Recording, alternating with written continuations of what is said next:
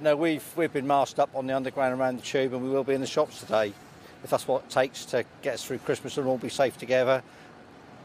Yeah, I agree, exactly the same, yeah. I'd carry on wearing my mask where I have to. So I think that heightens the need for some of these extra restrictions. And I think if we all pull together as a country and as a sort of more as a global, then it's going to be easier for us to sort of get out of this as soon as possible and get back to a bit of our new reality. Okay. I know it's completely up to them, but I think everybody should. I know it's everybody's own opinion, but I think masks and restrictions should be in place. You're an idiot.